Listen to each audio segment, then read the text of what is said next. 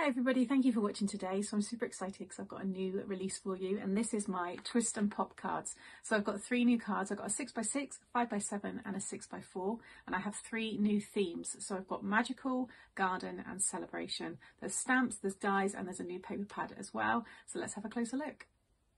Okay, so this is everything in the new release, but what I thought I'd do is first of all I'll show you a card example. In case there's anybody there who is unfamiliar with the twist and pop, this is the kind of card that you can create. So this is a 6x6. I haven't decorated all of the fronts because these are actually all samples that I took on TV and they were displayed open, so I didn't need to do anything on the back. But basically you would have your, decoration on the front, open the card, and then this will pop out.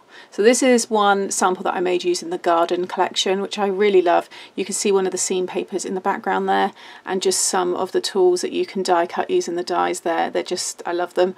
And then I've got the lovely bees stamped there from the stamp set. So that's just one example in the 6x6. I'll give you an example of the magic. Let's do this one here. I'm just grabbing any one. So there's the magic one. Again, lots of fun. There's the stamped images of the playing cards there. You've got a silhouette of the rabbit, and then that Hey Presto sentiment, which is cut into the card. And that is the rabbit's ears popping out of the hat there, which I really love. And I'll show you a little bit more of that in detail. And then I'll give you this one here. This is the 5x7, and it pops open, and this is the celebration. So you have the birthday cake there. You've got party hats, wine glasses, balloons, and again you can see the papers on the back of that one. So that's the card style that you'll be able to create with these dies and stamps here. So this is the paper pad. So it's a seam paper pad. The last seam paper pad that I done for Christmas done really well and completely sold out. So we've done this one here. So you've got magic, celebration and the garden background. So you get this one here, which is really nice there with the magic ball or the crystal ball. You've got the wand, dice, you've got the magician's hat and the bunnies. Really, really like it there. Playing cards. You've got the masks and roses, hearts. And then this is one of the garden scenes. You can stamp directly onto this here at the bottom and build your scene. You've got your fireworks there. So this would be great for a New Year's card. I actually do have a New Year's card, which I'll show you in a moment, but also for birthdays it looks really nice. And then you've got your champagne bottle there and the glasses with the bubbles. And you've got this one, really fun, love the bunny there popping out. And then you have this one here with the butterflies with that kind of meadow, really, really pretty. And then you're back to the beginning again. So this one here is 180 GSM and you get 4 each of 6 designs, and it's an 8x8 paper pad.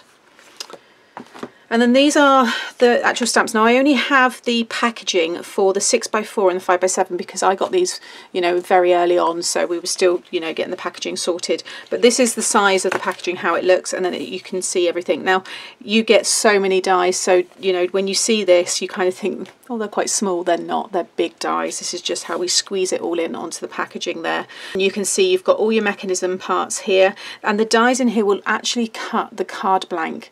And I want to mention, if you're someone that likes to cut your card blanks, then I would say that you would need a large die cutting machine for that reason. However, if you already have your card blanks, and when I'm talking card blanks, I'm meaning, this piece. So this is a die that has cut this shape and put the score line through the middle. If you already have your cards, you've maybe brought them from the store, then all of these dies, the 6x6, the 5x7 and the 6x4 will all fit through a standard die cutting machine. Alright, so the only thing that makes these dies need a larger machine is just if you want to cut your base card. This is a matte layer, that's a matte layer for your panel, and then these are all your dies. Now a lot of the dies are also stencils, and you'll see that with some of the samples as well that I'll show along the way. So that's the packaging, but this is actually the dies. So you can see there just how big they are. This one here is a really nice panel, like edge die. We haven't put the cutting line there along the bottom, and it just means that you can do so much more with it, and I'll be showing that in future tutorials. And this is the rabbit with the ears popping out of the hat there, and that's the gap there means that you can use it as a stencil. And again with the dice, you use those as a stencil. You've got the little wand there, and I'll bring in my little tray here because again you can see there's the wand, and I've just backed it with some red card It looks really, really cute. And here's the playing cards in the stamps, and I've just layered them up to fan them out. But you can see they're just like so. You can just cut those ones out.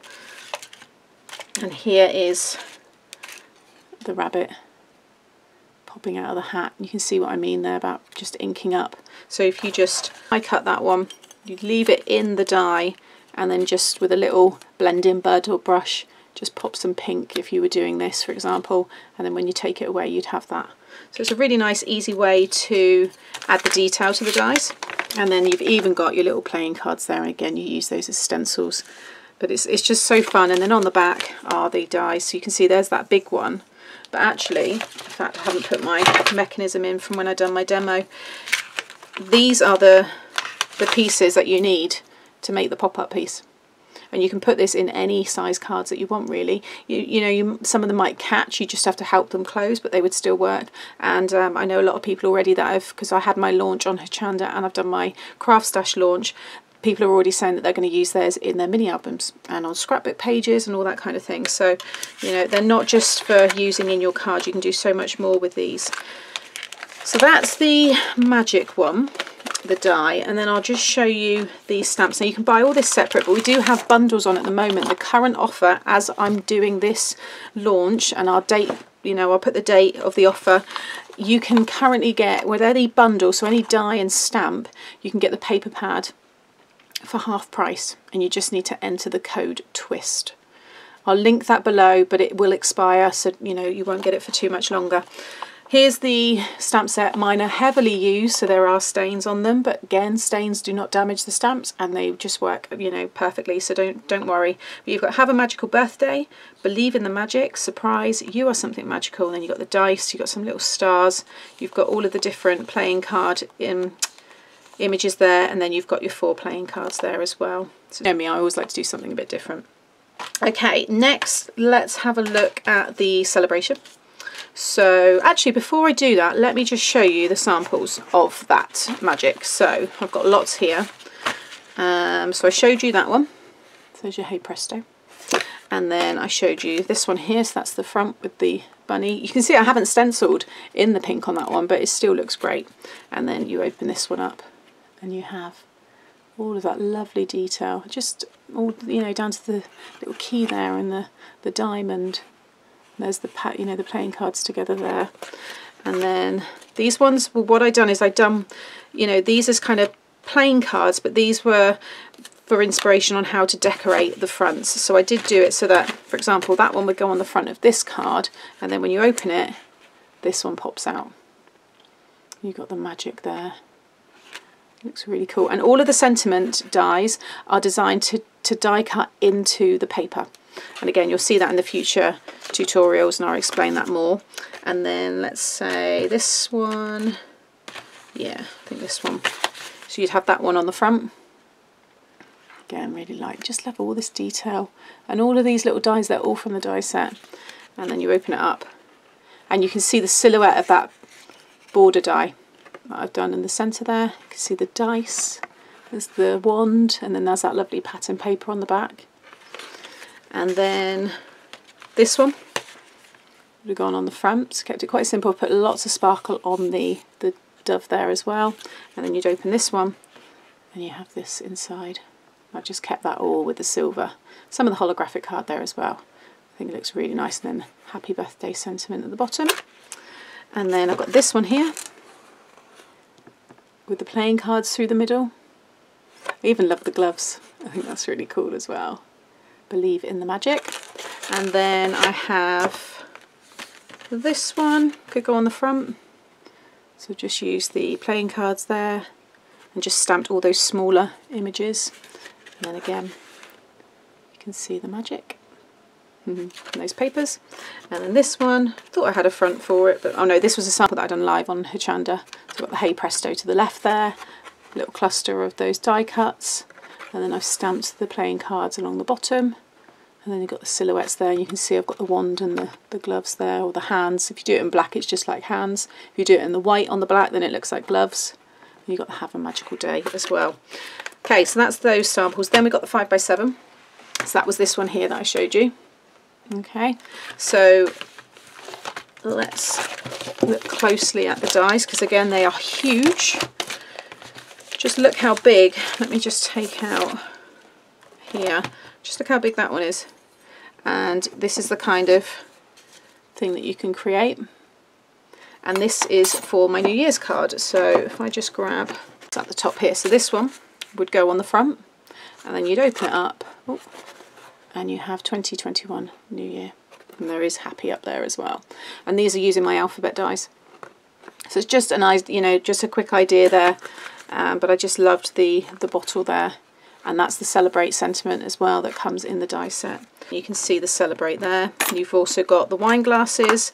I love the present. And I'll show you this one here. This is probably one of my favourites because I love the bold colour. Look at that. I think it looks great. So I've stamped the background here using the Celebrate, and then all of the different numbers stamps. And that is from this one here. So you've got them all along here. You can see you've also got your party poppers there. You've got like streamers, or it could be a firework, and then you've got little images here. You've got the birthday present, happy birthday, celebrate and enjoy your day. And then this is this lovely background, and I'll show you that again in more detail, which is here. So you can see that's all embossed on the back here. How nice is that? It's really got a lovely texture to it as well. So that is showing you the presents and the cake again, and then you've got the hat, and you've got like the rocket with the streamers, and then this, you can see how big this is. And again, you don't have the cut line at the bottom, so you can use this as a topper on lots of things. But I'll give you a card sample. So this one here, you can see I've put it along the top here, and I've used the balloons as a stencil to ink the different colour there. So, you know, done something a bit more, I guess, masculine, or for anybody that loves blue. And I've just done stars along the bottom there.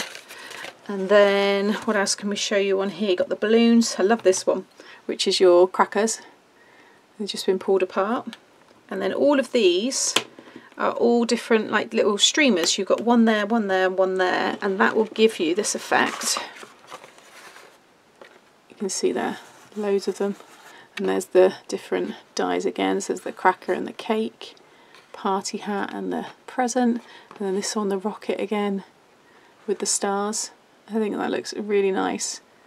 Love that one. Love the colour. Love the Tutti Frutti. And also what I've done is, if you just, sometimes you have, when you put these in, you have to get them straight. And you may, the only thing that's going to happen if you were a bit wonky is it may catch. But an easy way around that is to just cut little, you see I've cut like a little wedge in the tops there. And it will just mean that when it closes without catching. So it's just a little tip, but you'll see me do that in tutorials. So that's the Celebrate. And again, on the back there, you can see the dies. But again, that's your mechanism piece. And then the panel die is...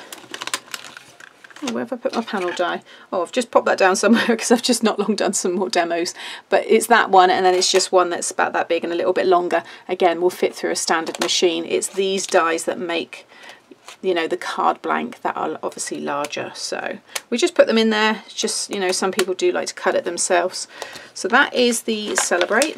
And then the garden. I think the garden and the magic are probably my favourites. I just think they're a little bit different, and I love the bees in this one here. These bee images are gorgeous. I love the grass. You've got the meadow border here, and then this panel looks lovely, heat embossed, but also coloured, and you'll be seeing that as well in future tutorials. And even this one looks really cool, the fence. And then you have just because bees and butterflies all welcome, garden and be happy. And these will work across my other cards that I've already released as well. So the wipers, the sliders, the tower fold, and the pop-up ones, you can use elements onto that as well. And then obviously this new one now. So here you can see the dies, again, very big dies. This one here, I love this die. And these look nice wrapped, and you can have them wrapped around like a candle or a gift box. There's so much you can do with these.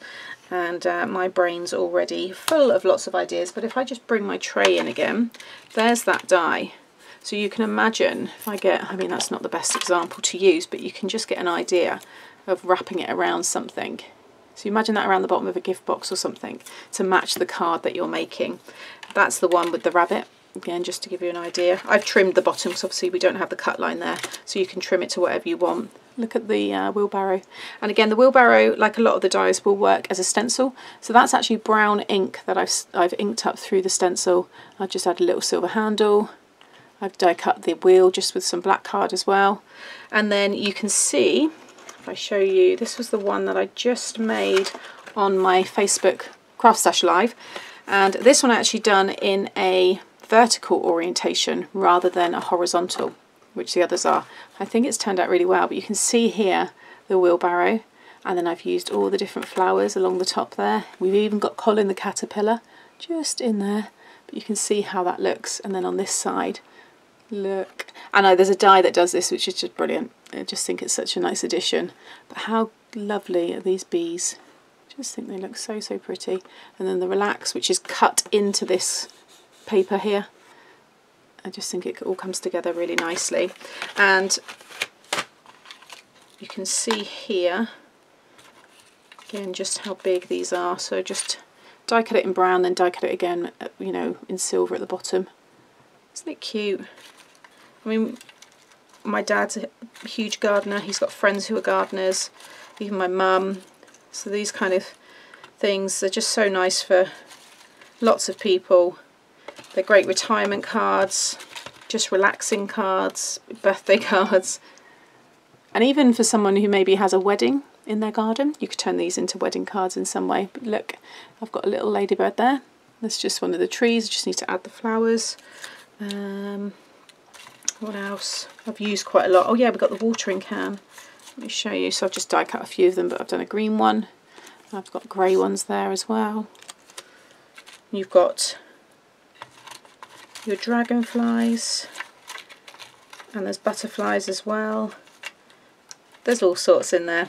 And again, if I just hold it up, you can see these are the dies which were just die cut. There's one there as well, but this is the heart one that I just showed you. So that will just die cut the stitch detail into the paper or cardstock, whatever you use, and it's the little bee trail or the flies or the butterflies, you know, whatever flying little insect or creature you have. These look really nice just behind, but you can see just how big they are there. And there's the flower dies. You've got grass here as well, and the width of that is the width of the panel if it's in a portrait.